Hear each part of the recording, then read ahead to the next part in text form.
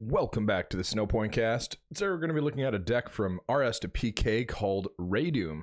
Let's get right into it. So starting off with 4 Rayquaza EX, this is your deck's main attacker. Rayquaza EX has got 110 HP, 2 retreat, no resistance, and no weakness. So that's really clutch. Actually, not having a weakness in this format is pretty cool because there's pretty much every type represented in RS to PK. So not having a weakness is a pretty big buff for this deck.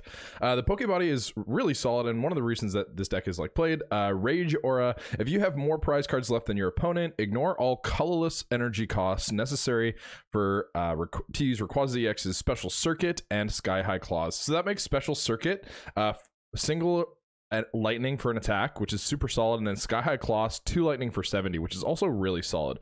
So Special Circuit, the first attack for a lightning and a colorless. If you're tied or ahead on prizes, choose one of your opponent's Pokemon. This attack does 30 damage to that Pokemon. If you choose a Pokemon that has any Poke Powers or Poke Bodies, this attack does 50 damage instead.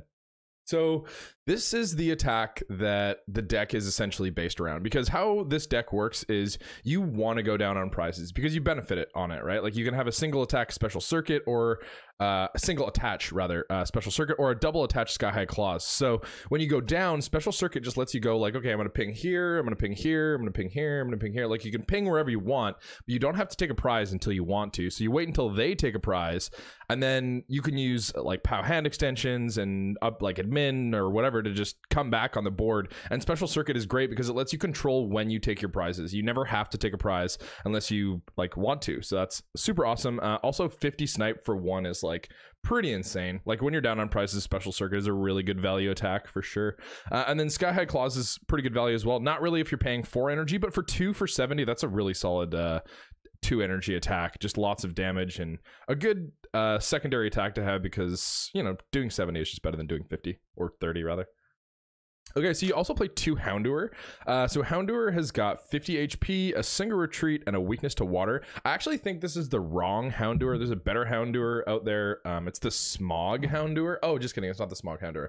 I think that costs a fire. I'm going to put it on the screen. I don't remember. I think it costs a fire. It's better in Arcanine. I'm just thinking that it might be better in this, but I don't think that it actually is, because I think Smog is a fire. If it's a colorless, it's not, but I'm pretty sure it's a fire. So anyway, Houndour's got rear kick, 1 for 10. Just a colorless attack. Lets you, hit for some damage if you're starting a Houndour and you don't really have anything else.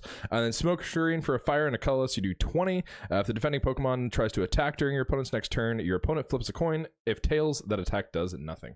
So you play those to play Houndoom. So Houndoom is an amazing card, really powerful, especially because Rayquaza EX is such a powerhouse for like a single card, right? Like you can have 1 Rayquaza EX and a Houndoom, and your opponent, that's a pretty hard board for your opponent to deal with, because not only are they dealing with Lonesome, they don't really have a way to like force you to bench more Pokemon, because Rayquaza is such a utility Pokemon in itself. So anyway, Houndoom, 70 HP, a single retreat, and a weakness to water. Pokebody is Lonesome. This is the main reason you play it.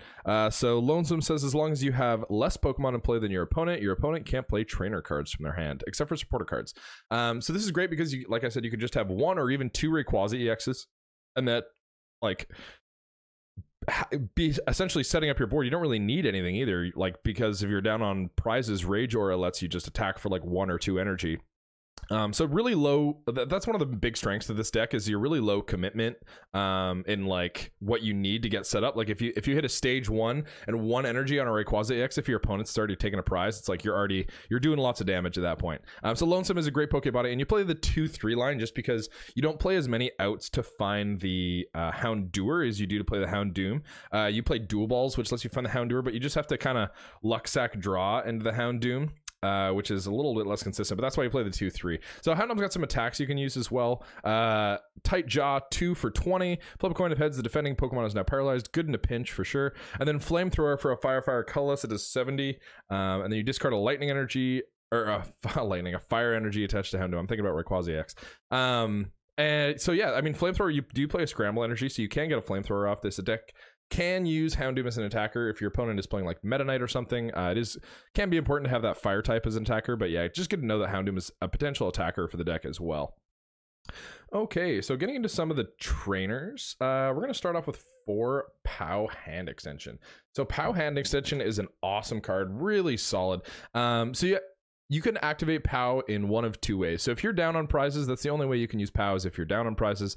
You get to choose one of two options. You could either move an energy attached to the active Pokemon to one of your opponent's bench Pokemon, or you can bring up one of your opponent's bench Pokemon to the active. So both of these have like certain times where they're useful. Bringing up your opponent's active, especially with special circuits, being able to snipe whenever you want, wherever you want. If your opponent has like a fat retreater on the bench, like a 2 or 3 retreater, you could just drag that up with a POW and then start special circuiting all around while your opponent's got a fat retreater stalled active. Or alternatively, another cool thing you can do is move an energy from the active to a Pokemon and then kill it with special circuit, so you're removing energy from the board entirely. So yeah, really solid card. And the reason you play 4 is because when you're able to get like 2 POWs in a single turn, that's when this deck turns up and it becomes really difficult to deal with. Because, you know, let's say you're attacking with an Arcanine EX and you've got like 2 energy on the active, or even like 3 if you got 3 energy on the active.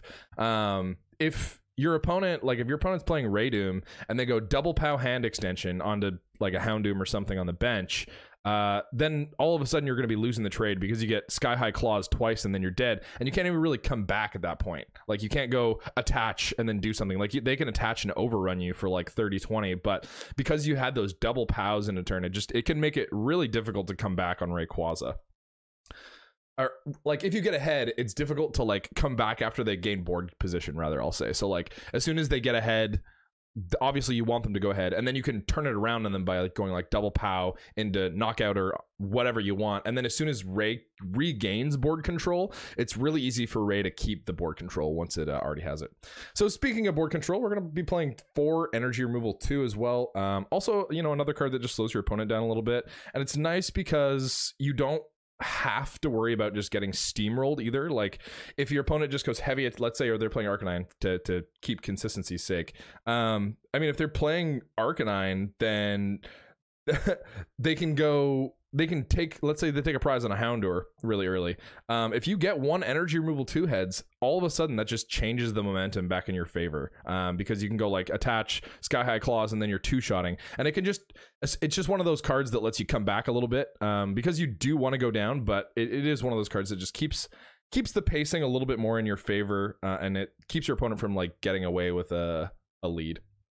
So just to play 4 Dual Ball. Dual Ball is an awesome card. I'll actually describe what Energy Removal 2 does. I didn't even do that. So you flip a coin of heads, discard an energy attached to one of your opponent's Pokemon. Just really basic, but good. Anyway, so 4 Dual Ball, also a super solid card. Flip 2 coins for each heads. Search your deck for a basic Pokemon card, show it to your opponent, and put it into your hand. Shuffle your deck afterward.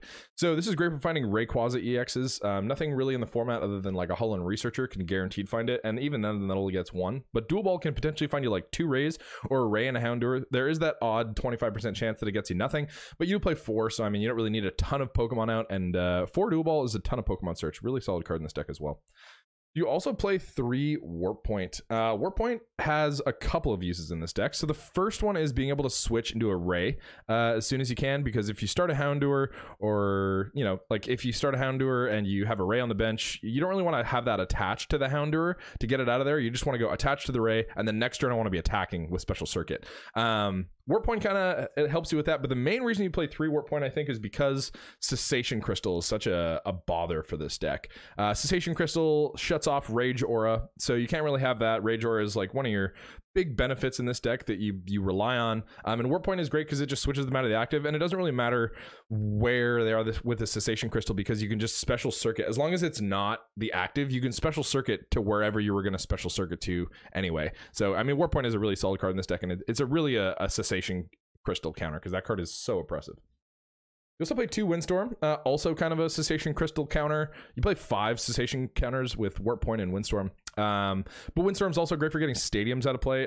You do play some stadiums yourself, but just being able to discard, you know, a stadium and a tool, it's good for sure. And being able to win the stadium war is nice because you only play 3 Cursed Stone. So when you do play those 2 Windstorms, a lot of decks in this format play 4 or 5 stadiums. So you have that option to still win the stadium war if you want to with the Windstorms. So simply 1 Pokemon Retriever. So Pokemon Retriever is a solid card in this deck. You either get to search your deck or search your discard pile rather for one basic evolution Pokemon, or take 3 and shuffle them into your deck. So this is usually just going to grab you a Rayquaza EX back. Sometimes it can get you a Houndoom, I guess, but more often than not, it's just going to retrieve a Ray EX for you, which is a solid part of the card. And then you also play 1 VS Seeker. So versus Seeker, it's just to get your supporters back. You do play a lot of supporters, and it's just for a little bit of consistency, but it is technically a 5th Rockets Admin if you need to. Rockets Admin is one of the most powerful cards in this deck because you do want to go down on prizes. So it does really hurt your opponent when you admin them, and Versus Seeker just lets you do that a little bit more, and it's just kind of a consistency option. It's good to have options for your supporter cards. Just to play 3 Cursed Stone, like I was talking about. So Cursed Stone is an awesome card. At any time, it's a stadium card. Anytime in between turns, each player puts 1 damage counter on his or her Pokemon that have a Poke Power. So you only play bodies in the deck. Rageora and Lonesome are both Poke bodies, so you don't really have to worry about taking any ticks from Cursed Stone. This is mainly to just, you know, stick with that special circuit snipe damage. You're just able to spread more, and the more damage that you're doing over time with ticks, the more dangerous special circuit becomes because you just get closer and closer to a knockout there. Okay, so looking into some of the supporter cards, we're going to start off with 4 Rockets Admin. Rockets Admin is a really good card in this deck, like I was saying, just because it gives you that option to punish your opponent for going up on prizes on you, and that's usually what they want to do. Like, they'll kill a Ray EX before you take a prize, if that's what you want to do. So then you can go, boom, kill a Ray. Now I'm going to admin you to 4, and then Special Circuit, you're active and kill it, or Sky High Claws, you're active and kill it with a POW hand extension or something. And it's just like, when you hit those combos, when you hit like Rockets Admin, POW, Sky High Claws, that's when this deck can get super, super powerful and really scary to deal with when you're dealing with both an admin and a POW hand extension in the same turn. Okay, so you also play 3 Mary's Request. Honestly, the supporters in this deck, I think you could like mess around with some different supporters. I do like the discarding though, because it keeps you a little bit more consistent, because you do want to be adminning. So you're going to play 3 Mary's Request, and then the next 4 supporters, it just draws you 3 essentially, because you don't play any stage 2 of all Pokemon, just stage 1. So Mary's is just a draw 3 every time. TB Reporter, which is a 4 of as well. It's essentially the same thing, but it forces you to discard a card after. It seems like a bad thing, really, but it's not, because you want to be adminning late in the game, but there's a lot of cards that you don't really want to draw once you have a setup board. So TB Reporter lets you thin those cards. You know, depending on the matchup, Cursed Stone could be dead, or if you already have a 1/1 Houndoom, your Houndoom lines are dead, or the dual balls are dead. I mean, you could just burn them, I guess, but there are some cards that can be dead. Like certain matchups, Windstorm is dead, so it's good to be able to thin the cards that you don't want in certain matchups, and TB Reporter helps you do that.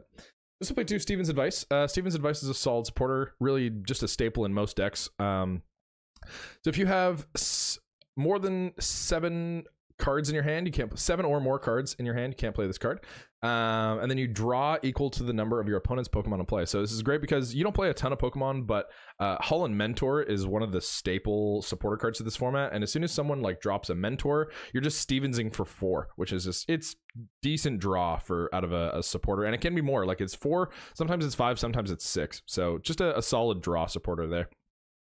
Okay, so the deck also plays a bunch of Lightning Energy. I think it's like 1, 2, 3, 4, 5, 6, 7, 8, 9, 10, 11 Lightning Energies. You're playing 11 Lightnings, lots of lightning. Whoa. But it's just because you want that turn 1 attach on the Ray, and then you want the turn 2 attach as well to go into the special circuit. You don't really play any like Pokemon based energy consistency. Like you don't have the option to play like a Mentor line to get cast forms and Magdemites. So you just play a ton of energies, just so that's pretty consistent. And you're playing 11 Lightnings, which seems like a lot. And then you're also playing 2 Scramble Energy, like I was saying before. Just so you have that option to attack with Houndoom. Scramble is great to attack with Houndoom. Really, that's the only thing you can use it for. But Flamethrower for 70, I mean, 2 attacks with 70. If you use a Sky High Claws and a Flamethrower, that's pretty much killing everything in the format. So Houndoom can be a really clutch attacker at times, especially because you're down on prizes so often that Scramble is live a lot of the time. And then you also play 2 Cyclone Energy. So Cyclone can be really great because it forces your opponent to switch their active with one of their bench Pokemon. And like, let's say your opponent's playing like Arcanine EX, just because that's such a good deck. I think that it's a good example to go back to. So if they have an Arcanine EX and they're playing Arcanine, they have a Houndoom on the bench as well. You can Cyclone them, force their Houndoom up, and then kill it with Sky High Claws if you don't get a knockout on the Arcanine, or you don't really want to attack the Arcanine. There's some positions where you don't really want to attack your opponent's active and you just want to kill something on the bench. So Cyclone lets you do that. So yeah, this has been Raydoom from RS to PK. If you have any questions about the deck, feel free to leave them in the comments below, and I'll do my best to get to them. But thanks so much for tuning in, and we'll see you next time.